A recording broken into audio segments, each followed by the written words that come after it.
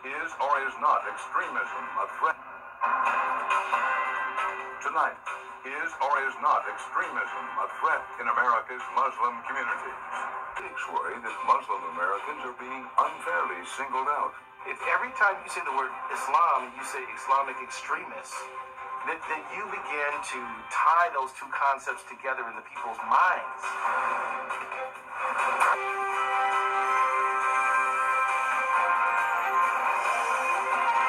Good evening. In the years since the terrorist attacks of September 11, the New York City Police Department has largely gotten high marks for keeping the city safe. The NYPD brass believe that diligent and proactive police work could stop attacks before they even happen. That's the key to effective counterterrorism. But recently, the NYPD has faced some heavy criticism. A series of controversial investigative reports by the Associated Press disclosed targeted surveillance operations and undercover police activity that many critics say have crossed a line.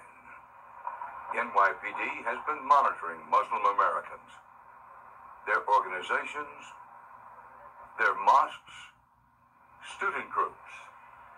And the NYPD operation wasn't just in New York, but throughout the Northeast. It was a top-secret operation launched in the name of public safety.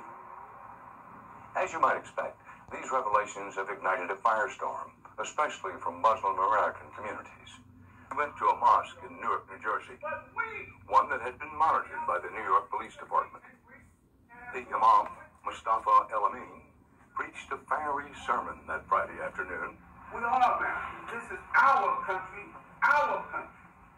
And I can say, for many of us, that if there's any elements among us that's looking to instigate, to provoke as provocateurs, to get us off base and get us off focus, to do something crazy that will hurt us and our family and our mission and our image, we'll be the first to try to stop it. And we will welcome any kind of surveillance, any kind of help to help us. Because we have family, children, babies. And when people go extreme, they don't care nothing about your children, your baby, or your faith. They're trying to make a point. And that goes for people who call themselves Muslim, Christian, and Jews across the board.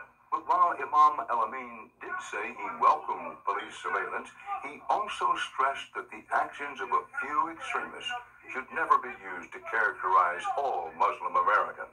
So the rational mind will understand that you can't blame a whole community because of the actions of other people.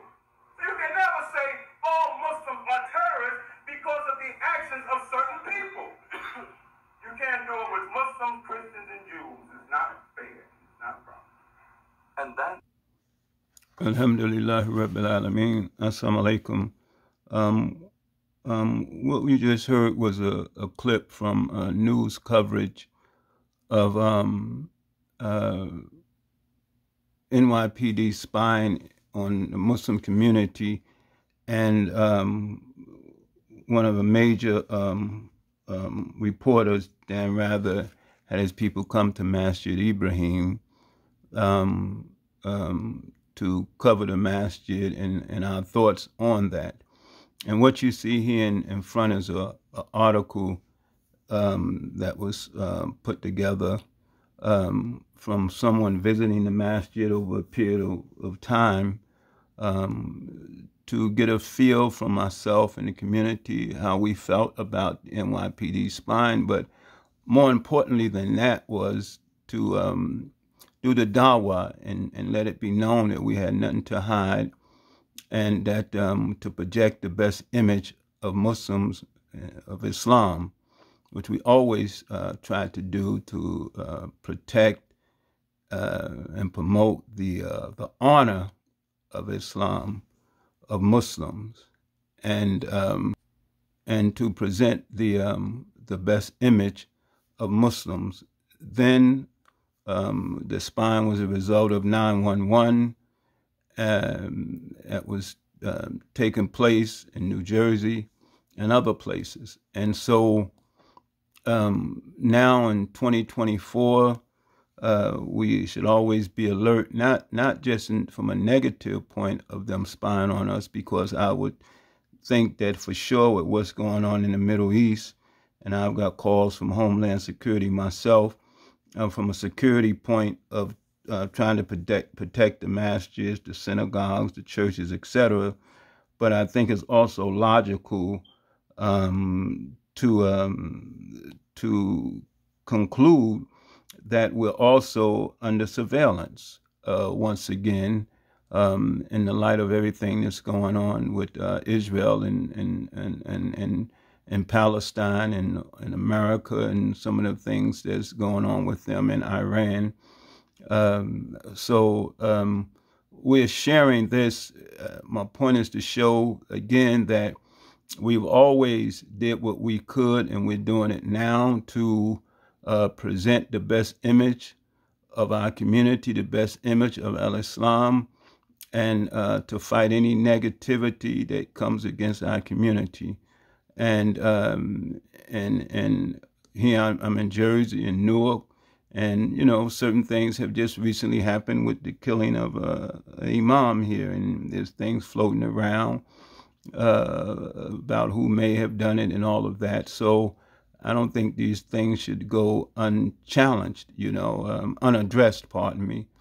And so here I'm showing this to show that, we stood up then, and we'll stand up now, and we will always stand up in defense of our community, always fighting to present the best image of our community as Muslims and believers, and projecting our honor, as a Muslim community, and standing for our rights, etc., and building relationships. And because as a result of this here, I know in Jersey we built there was a strong relationship established with law enforcement in New Jersey.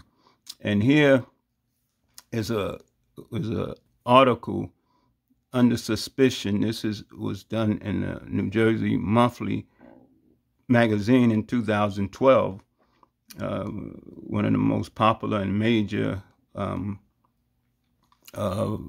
magazines. Now, I don't want to keep talking, but what you heard there, now we're going to just play another clip, okay, from concerning promoting dawah of our image as Muslims and believers.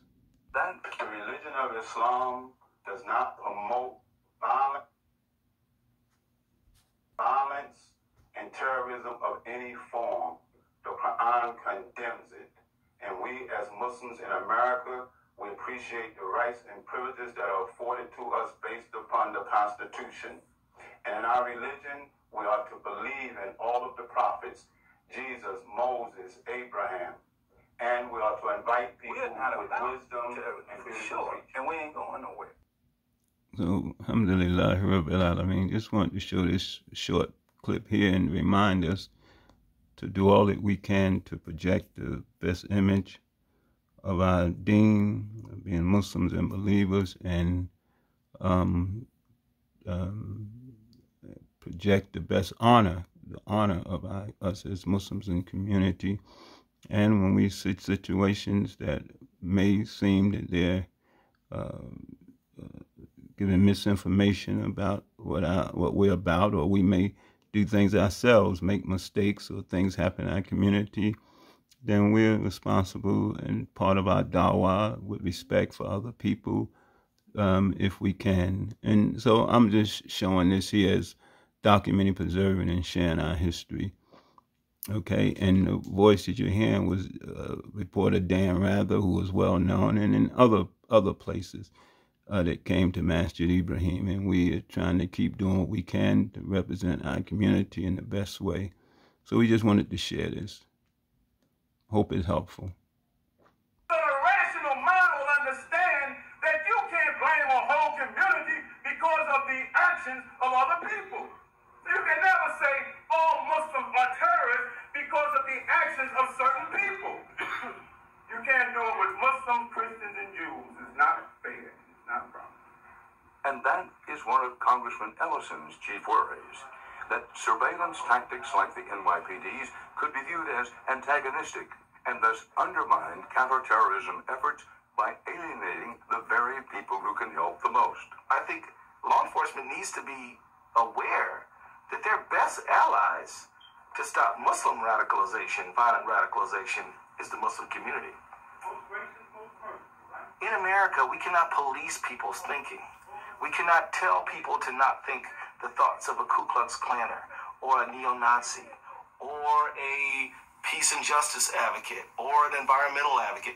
We can't police what people think. In America, people can think whatever they want to think. What they cannot do is hurt other people as they do it.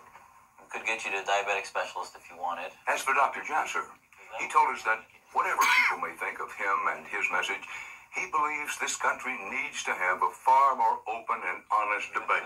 If I can't argue these ideas with my American Muslim colleagues and friends and begin to figure out who's right and wrong and which direction into the future we want to take as Muslims in America, then I might as well be living in Syria, where people are getting shot in the streets for their opinions.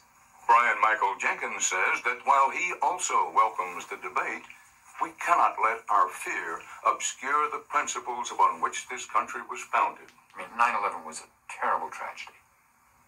9/11 did not bring down the Republic.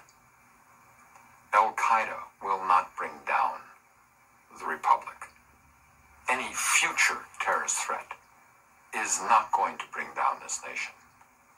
That's something only we can do. That's our choice. Muslims in America is an important and complicated topic. We will continue to report on it. Now, when we needed, we went to a mosque in Newark, New Jersey, one that had been martyred by the New York Police Department. The Imam, Mustafa El-Amin, preached a fiery sermon that Friday afternoon. We are Americans. This is our country, our country.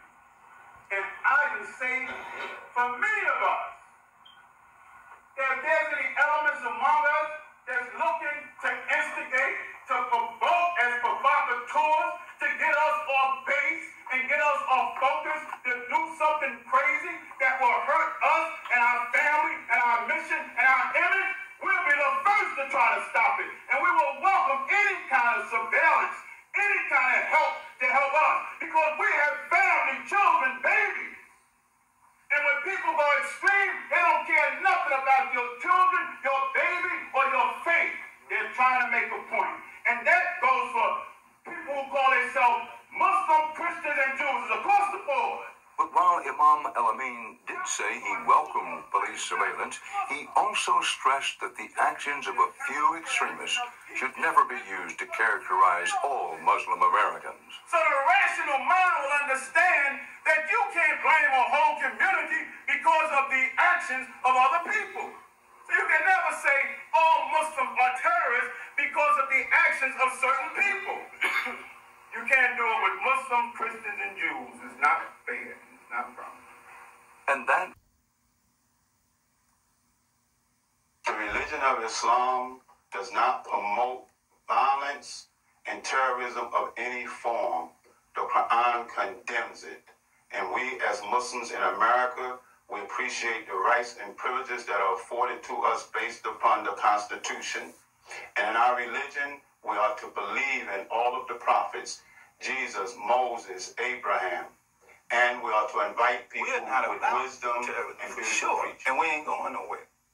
That last part was a part of an ad that I ran on public TV, CNN, and others back then to try to project the right image of our deen. So trying to project in our character, in our words, the best image of Al-Islam and us as Muslims and believers. And just real quick, what you see here is in 2012, after it was revealed that NYPD had spied upon the Muslim community, that this particular writer here, a professor from Seton Hall in New Jersey, and others. We got a lot of news coverage. Some aspects of the community, they sued NYPD, etc. He had went to various masjids, and but he felt comfortable coming to Masjid Ibrahim and the way we was handling the situation. And so it went on for a few weeks. He would come to Jumu'ah, etc., and talk to the believers there and talk to myself.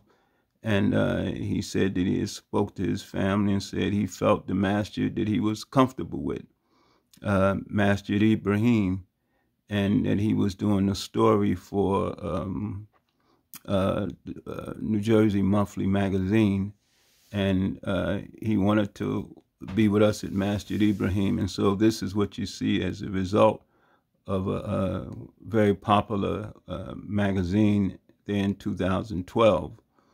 And that's what you see here as a full story. But anyway, just always looking to do something to help encourage us to move forward and be positive, and thank Allah as Muslims and believers, and do what we can to help the community. You know, we're still dealing with here in our community. You know, Imam here in Newark was this year we were spied upon, but in 2024. Imam in Newark was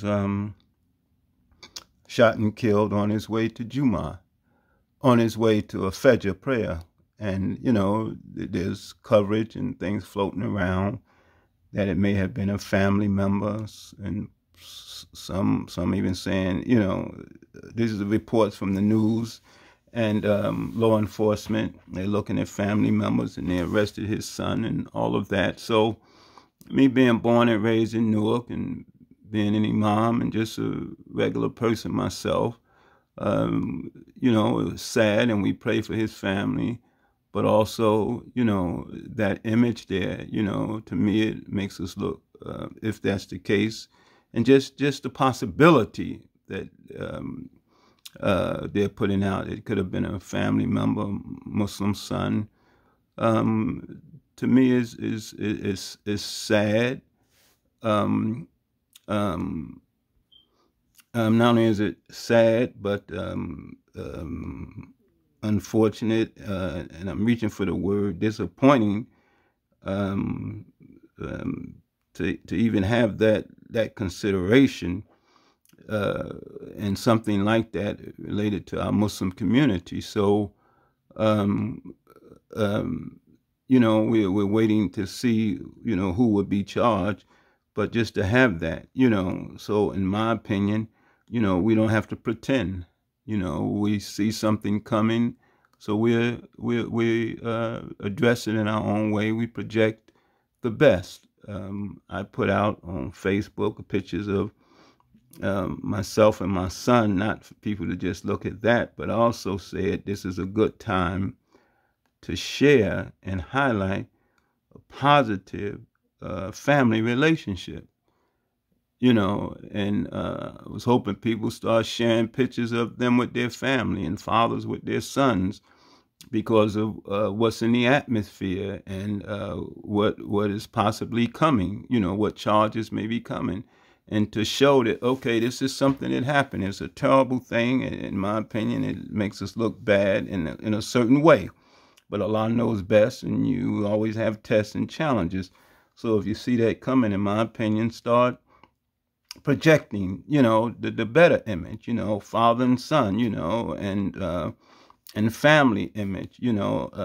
Do it anyway. But if you see something like this has hit the environment, you know, then, you know, I think one thing you do, you show the positive side of the Muslim community and father and son and family. And I've said that and done that, and I encourage us to do that even more now and anytime, because, you know, if that's not the case, and it's, you know, floating around, if that's not the case, then alhamdulillah, that we showed good images of us, father, son, family.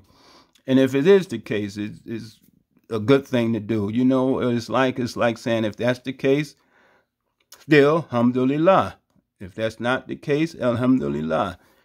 You know, it's always praise be to Allah.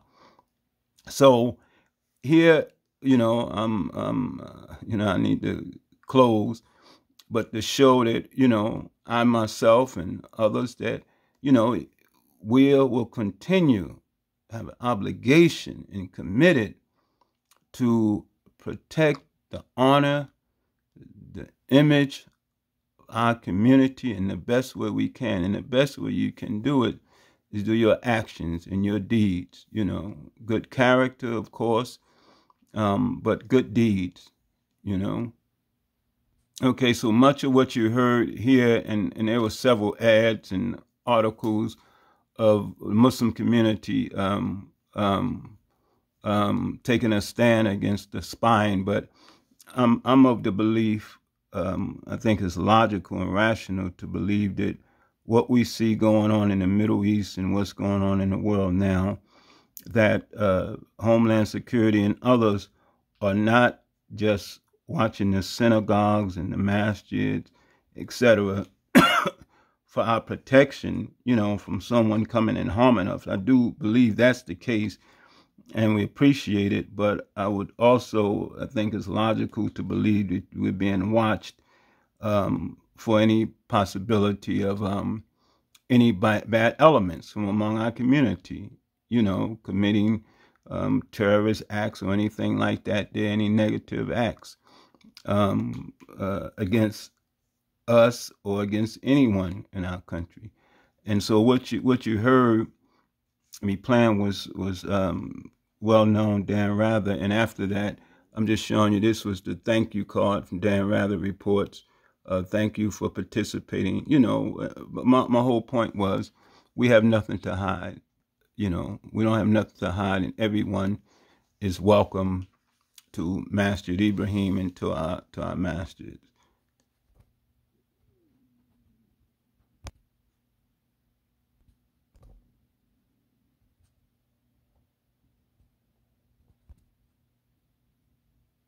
And all of the prophets, Jesus, Moses, Abraham, and we are to invite people with wisdom and for sure. And we ain't going nowhere.